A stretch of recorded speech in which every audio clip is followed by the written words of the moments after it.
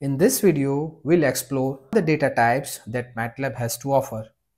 We'll also explore how each one works and how you can use them effectively. For every data type, we'll cover the basic essentials, how Matlab handles it, how to create variable, and the must-known operations for that data type. Plus, we'll also discuss common mistakes to avoid while using that particular data type. We'll also consider performance tips and will showcase practical examples to see each data types in action. So stay tuned to unlock MATLAB's full potential and supercharge your project. So now without wasting time, let's get started. In numeric data type, first we are going to explore double precision floating point. The double precision floating point, commonly referred as double, is MATLAB's default data type for numerical values. It's used extensively in engineering and scientific calculations due to its ability to handle large and small numbers with significant precision. Now let me tell you how it is stored in MATLAB. Double values are stored as 64-bit floating point numbers as per the IEEE 754 standards. This provides precision up to approximately 15 to 17 decimal digits. Now, after talking this much about double data type, the question comes to your mind is how to assign that data type to any variable. So to create double variable, you just simply assign a decimal or integer value to the variable and that's it. Let's say here we have taken two variables, a is equal to the value of pi and b is equal to 42. And now let's run. So we have got a here, b here, and here in workspace you can see the class of this data type is double. So these numbers are automatically being stored as double precision floating point if you do not assign any specific type of data type. You can perform all the standard arithmetic operations with double data type. Let's see, here we'll do some addition with this. We are taking c is equal to a plus b and let's run. So we have the answer of c and that is also a double data type. Let's add here. When you are dealing with double data type, sometimes you need to be very careful with this. When testing for equality between two floating point numbers, direct comparison using double equal to can often yield in unexpected results due to the precision errors. So there are this type of few things that you need to be careful when you are handling this double data type. Now this addition a plus b is equal to c is one of the type of practical example. But let me give you another example. There you just need to consider a task where you need to compute the square root of a number. And this is very common operation in engineering calculations. So now here let's find out square root of a, right? And let's run. And there we got a result over here. Result is equal to this, and that is also a double data type. So this is what all about double precision floating point or a double data type. And if you want to check whether your variable is of really double data type or not, then you can check this in the class of that variable. After this, we are going to explore another data type, and that is single. But before this, there is a quick short question for you, and your question is this: a double or a double precision data type is being stored as 32-bit or 64-bit floating point numbers. What is the right answer? Think over it and then write in the comment section. This will show how attentive and quick you are in answering. So once you are done with this, now let's move ahead. Now we are going to deal with single. So single is basically a single precision floating point. When you need to save memory and you can manage with the less precision, the single data type comes into play. It's the commonly used in applications like graphic processing or when working with the large matrices where high precision is not crucial. Basically, single data type values are stored as 32-bit numbers, providing roughly 7 to 8 decimal digits of precision. whereas in double data type the precision was around 16 to 18 or 16 to 19 decimal points, and here the precision is around 7 to 8 decimal points. So this much amount of compromise you're supposed to do when you are using single data type, but this much amount of precision is quite adequate for many practical applications, so no need to worry about that. Now if you want to create a variable which has single precision data type, then how can you do that? Now let's write that thing. So here we'll write a variable is equal to single into the bracket the value. Instead of directly writing value, we'll write single and then put the value in bracket, and this will assign single data type to this variable. Now let's run this thing and you can have a single data type variable. We'll write another variable b as single data type, and now let's run.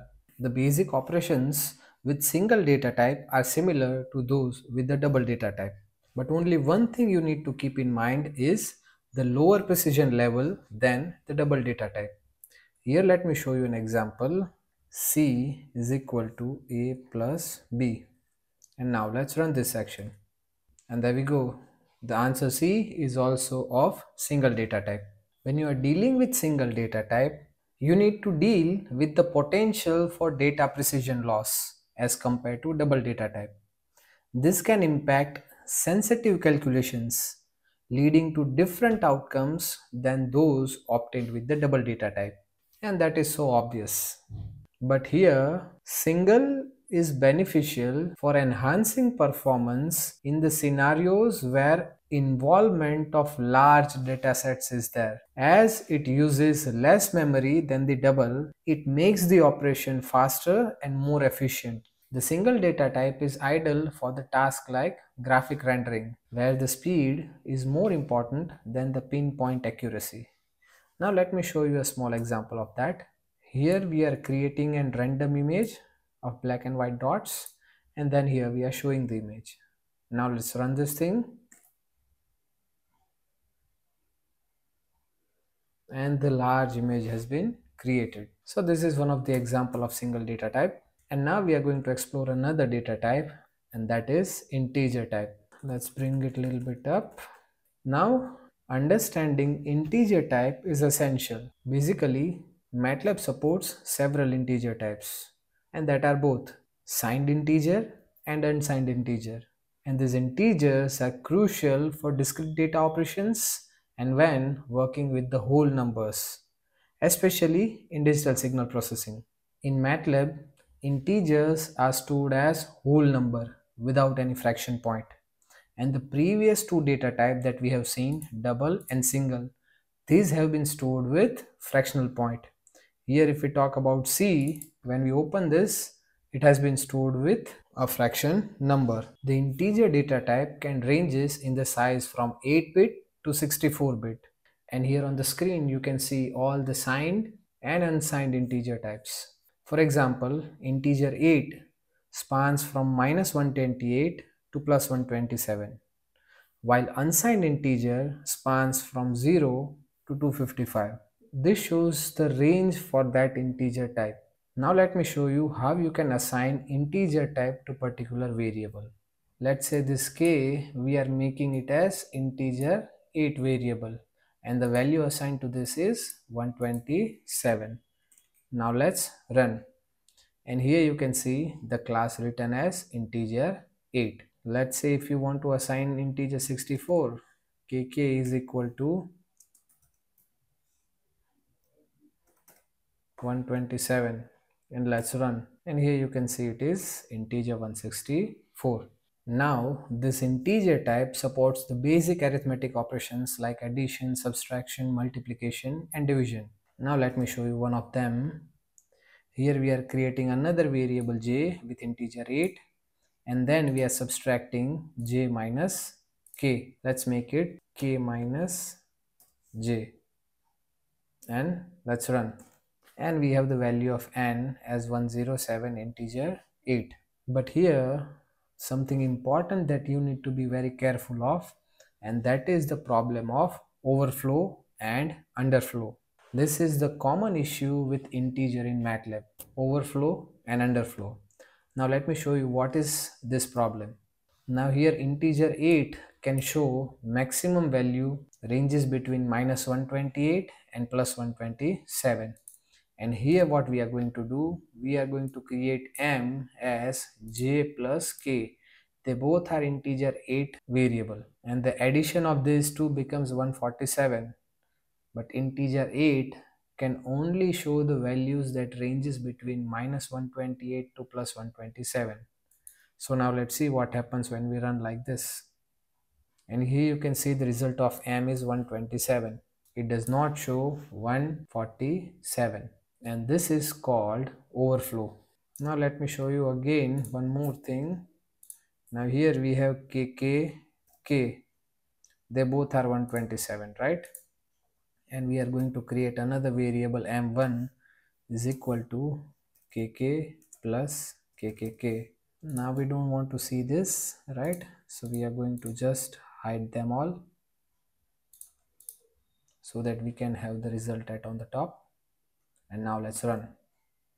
And here we have result 254, because the range of integer 64 is much larger than the range of integer 8. Now if we talk about the performance of this data type, then integer calculations are usually faster and more memory efficient than the floating point calculations. And this is especially beneficial in embedded systems where resources are limited.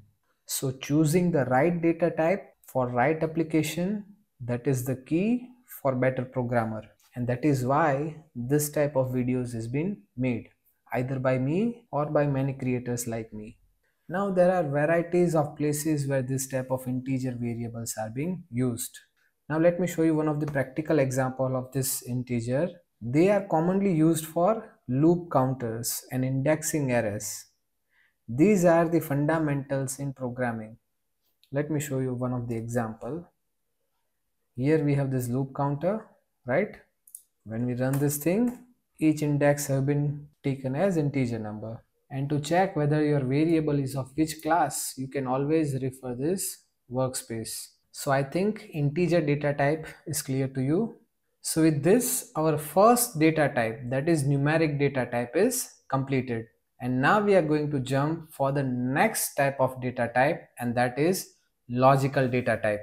But before we rush into logical data type, I want you to give your feedback whether you are enjoying this video or not. And if you are enjoying, then do not forget to hit like and put your comments into this video. Now, because the length of this video is already so large, we'll cover the logical data type into the next video.